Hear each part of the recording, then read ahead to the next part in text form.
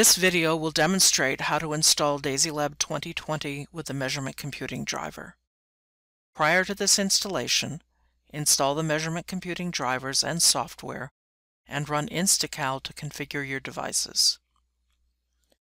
Download the DASYLab installer from the Measurement Computing Downloads page. It is a self-extracting file that will unzip the files and display a start menu. Click Install DASYLab on the menu to start the DASYLab setup. The DASYLab installer runs in two steps.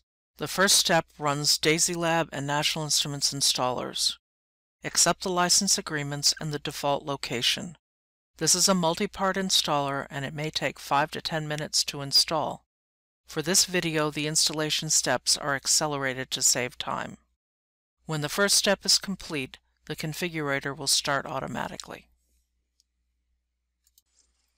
Use the configurator to specify user information, select drivers, and other settings.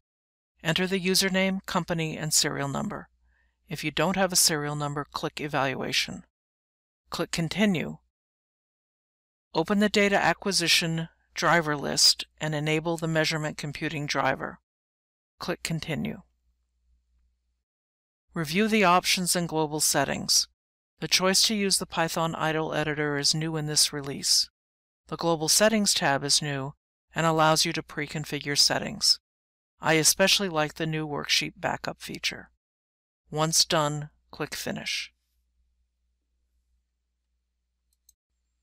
The Measurement Computing installer will run.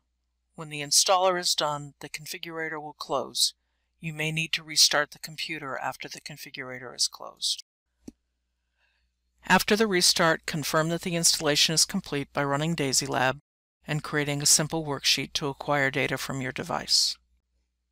I created an analog input connected to a YT chart to test.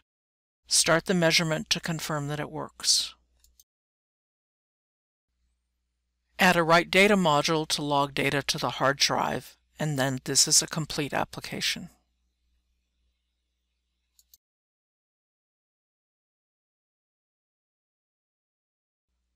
Finally, save the worksheet.